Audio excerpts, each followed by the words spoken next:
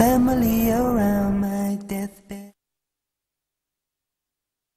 السلام عليكم ورحمة الله وبركاته.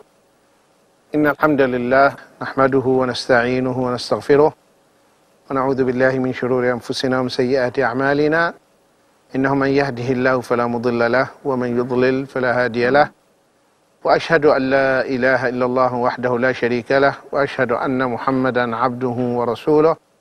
أما بعد, my dear brothers and sisters and dear viewers, today is a continuation of our topic, the 4 tips for reforming our homes, and it's tip number 26. No permission for the non-mahram in the absence of the husband. First of all, let me explain what's the meaning of mahram. In Islam, the mahram is the person whom you cannot marry. To the man, those women whom he cannot marry, sisters, daughters. So the women that a Muslim male cannot marry, so he is a mahram to them, and they are prohibited and unlawful for him to marry any one of them. And also the male ones that a woman cannot marry. So here the Prophet ﷺ is saying and teaching us in his sunnah that in the absence of the husband, no man who's not a mahram should enter his brother's house in the absence of his brother, in faith I mean. So no permission for the non-mahram in the absence of the husband. Someone, a friend of your husband, he wants to visit or he knocks, don't open the door, because it is haram, it is prohibited for you to let him in. And the Sahaba, they asked the Prophet ﷺ, how about the brother-in-law? See, the brother of the husband, in the absence of his brother, can he go and see the children of his brother and enter his brother's house in his brother's absence? They asked, how about the brother-in-law? The Prophet ﷺ said, Al-hamu al-maut. The brother-in-law is very dangerous. It's just death. Why? Because there is here probability, there is a possibility for something evil to take place. Maybe he's more handsome than his brother. And you know, the devil is a crafty guy. So, because first of all, no one will suspect, oh, he's the uncle of the children, so he's visiting his brother's family, and they sit together, and they talk, and they chat, and the door for evil is open. So Islam said no, because the one who created us, he knows our deficiencies, weaknesses, shortcomings, he knows that. And the Prophet ﷺ said, when a man and a woman are alone, the third person will be the devil. A woman is only thinking about him, he's good looking and this, and he is also thinking in the negative way about her. So that's why Islam blocks any avenue, any possibility, any way that might lead to evil. And one of the rules in the Sharia of Islam, the Islamic law, whatever leads to something evil, something bad, it is prohibited. What leads to the evil is evil itself. So no permission for the non-mahrams in the absence of the husband. So sisters, take this into consideration. If your husband is away, don't open the door for anyone who's not your mahram. Tip number 26, sex segregation when visited by close relatives. See, in Islam, when there is no room for the free mixing between the two sexes, males and females, because we know, let us face it, men and women together, what happens? Evil. No one can ignore this. So Islam said, yes, we visit each other, but there is a segregation. There is privacy. So my relatives, they come with their families, men and women. The men, they sit in area. The women, they sit in another area. Everyone has his own privacy. We chat as men and we feel free as men. Also the sisters, the women, they talk to each other and they feel free. So Islam gives that. But if we are together, sitting and talking and cracking jokes and laughing, and he is laughing at me and I'm laughing at her, and she's smiling, I'm smiling. And maybe she's more beautiful than my wife. Or maybe I am more handsome than her husband. And then, when that gathering is over, and the couples, they leave, they reach home, troubles have started at home. I was watching you, you were talking to her, you were smiling. I have also seen you, and the problems start at home. So Islam says no need for this. We should have peaceful life and peaceful togetherness. So when we get together and see each other, everyone is separate. And that's the fruit.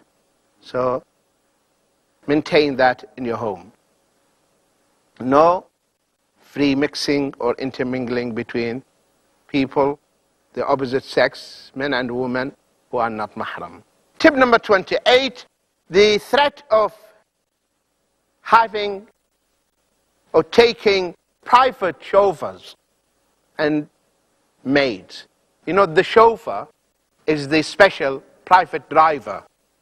So to have private driver or chauffeur, he should know, and we should also maintain the restriction.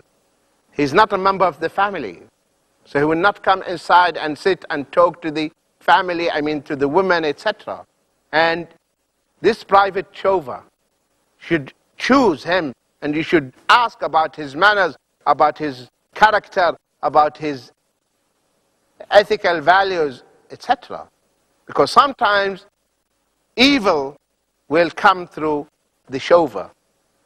Or maids, the maids you have, also they should have their own. They don't interact or they don't mix with the family. Yes, you have male maids, they cook or they do things, but they have separate place. And then the food come to the rest of the family, so there is no interaction or there is no free mixing. So you see, any possibility Islam blocks that avenue, because this way, from this door, something might come, we lock it and close it. Tip number 29, do not allow the hermaphrodite to enter your house. This, you see, the hermaphrodite is a person who is both male and female. And some hermaphrodites, really, they look feminish. They talk like women, and they are basically, look almost like women. So at the time of the Prophet ﷺ, and in the past, people, they were flexible. They were flexible and tolerant. That those hermaphrodites, they would enter and sit with the woman, talk and chat, etc. Till one day the Prophet ﷺ, he saw one hermaphrodite talking and describing women in details. So he said, don't allow them to enter to your homes. We're going to have a short break, so stay tuned, my dear brothers and sisters and dear viewers, and we'll be back inshallah. Assalamu alaikum wa rahmatullahi wa barakatuh. Welcome back, my dear brothers and sisters and dear viewers. The threat of having or taking private chauffeurs and maids. You know, the chauffeur is the special private driver. So to have private driver or chauffeur, he should know, and we should also maintain the restriction. He's not a member of the family. So he will not come inside and sit and talk to the family, to the women, etc. And this private chauffeur should choose him, and you should ask about his manners, about his character, about his ethical values, etc. Because sometimes evil will come through the chauffeur. Or maids, the maids you have, also they should have their own. They don't interact or they don't mix with the family. Yes, you have male maids, they cook or they do things, but they have separate place. And then the food come to the rest of the family, so there is no interaction or there is no free mixing. So you see, any possibility Islam blocks that avenue. Because this way, from this door, something might come, we lock it and close it.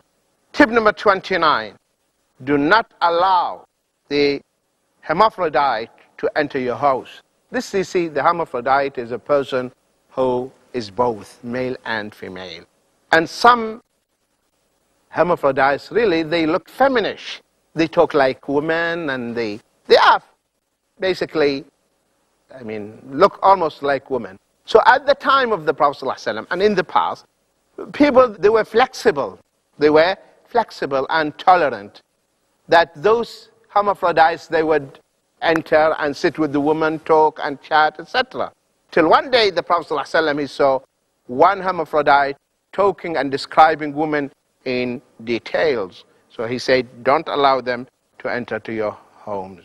The threat of having or taking private chauffeurs and maids. You know, the chauffeur is the special private driver. So to have private driver or chauffeur, he should know, and we should also maintain the restriction. He's not a member of the family. So he will not come inside and sit and talk to the family, I mean to the women, etc. And this private chauffeur should choose him, and you should ask about his manners, about his character, about his ethical values, etc. Because sometimes evil will come through the chauffeur. Or maids, the maids you have, also they should have their own. They don't interact or they don't mix with the family. Yes, you have male maids, they cook or they do things, but they have separate place. And then the food come to the rest of the family, so there is no interaction or there is no free mixing. So you see, any possibility Islam blocks that avenue, because this way, from this door, something might come, we lock it and close it. Tip number 30, beware of the evil influence of the television. Television or the telly, it's actually a tool. We cannot say it is either haram or halal. But the reality is that most of the times, what is being broadcast through the media and the television is bad, affecting the family, affecting the ethics, the manners, the morality, etc. of the family. So no wise Muslim or Muslimah will say, having the television at home is good for my family, helps me to bring up my children, strengthening our iman, etc. No one will say that. So it's not wise. But if there are, mashallah, like this channel and other good channels, so if we use the media as a tool and make it productive and make it useful, then it will have tremendous positive impact if we use it correctly. But the moment we misuse these tools, then the fruit we reap is evil one. So that's why we need to take care and be aware of the evil and negative influence of the television. Now children, for instance, children, by watching and seeing violence, movies about violence, crimes, killing, a child doesn't know. He just wants to do the same thing. So a child will become a violent child. I remember a small child, he jumped from high place because he wanted to become Superman. So child doesn't know. So you have to be very careful. So there are a lot of materials there which do have negative impact on the children and also on the family members. Morality. We have to maintain our manners and the moral values. So we don't tolerate immorality at all. Tip number 31, misuse of the cell phone, the mobile phones. Mobile phones is really nice tools, good tools for communication, sending messages, and many features there which are very good and very helpful and beneficial, can be used. But subhanallah, people, they sometimes misuse such tools. Now you can, different generations of cell phones, you can receive materials and movies and things which are really bad ones. So we should not misuse such tools, or the Bluetooth, which is one of the features built within the cell phones, etc. So use that tool only for khair, for good, and don't misuse it, etc. Also, the cell phones, fortunately, misuse in some countries, in some communities, wedding days. The women, they use the cell phones, the mobile phones, and they take pictures and photos of the women, and women, in weddings, they feel free, they dance, they remove their, what we call, jilbab, and then the next day you see them on the YouTube. On the YouTube. So you see, my dear sister, so much so that nowadays in most of these halls, for the wedding halls, they take the mobile phones at the entrance. A woman is going inside, they tell her, okay, you can go inside, but don't go with your mobile phone that has a camera. This is a sticker. When you come out, you take your mobile phones. Why? People misused it. Imagine your wife goes to a wedding, next day she's on the YouTube, dancing and singing and etc. Because she was having fun and thinks that the atmosphere is safe, but it was not. So this is an evil of such tool that can be used in a good way, but unfortunately people misusing it. Tip number 33, pictures of living beings are not hung on the wall. Don't keep pictures of living things, animals, human beings, birds on your wall and decorate your house with them. You can have pictures of natural seas, forests, that's okay. But pictures of living things, it's totally prohibited in Islam, it's haram. And the angels of mercy will not enter your house. And imagine the angels of mercy, they don't enter your house, who will be there instead? The shayateen. Because if the angels of mercy are inside your house, they will be praying for you, making dua, supplicate. So your house will be shining. The khair, the good, will be emanating from that house. So the angels of mercy, they don't enter any house that has pictures. Tip number 34, no permission for smoking inside. You put a sign, no smoking. Your guests, they come to your house, they read the sign, smoking is restricted, non-smoking area. Not that we go and buy the ashtrays, we buy ashtrays for the guests. So we are telling them, giving them the green light, you can smoke. And ask the doctors the impact and the effect of the smoking upon the non-smoking person. I'm not smoking, but because someone is smoking, it is affecting and harming my health. So you are blowing these poisons, the fumes in the house. And the bad smell, when the guests, they leave, there is bad smell in the house.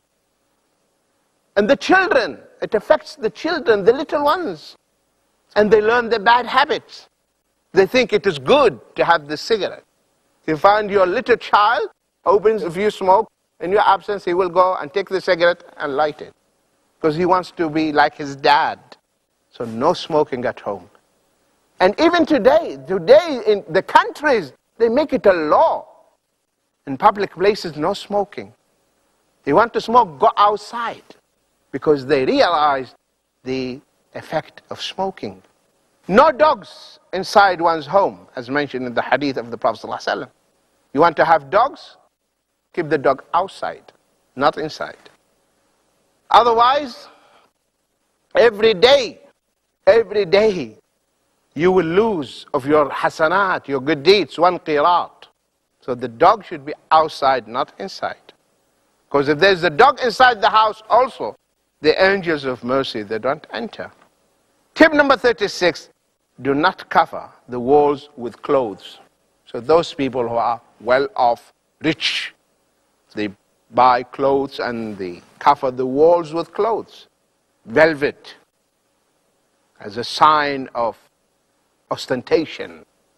That is a sign of israf, a sign of extravagance. And Allah tells us that those who are extravagant, mubaddirin, they are the brothers of the devils, the brothers of the shayateen. So we don't clothe the walls with clothes and cover them with clothes. Tip number 37. Choose good location for your house and beautiful designs. See, Islam goes to the details because, as we said, it is a code of life. It is meant to make you have happy life.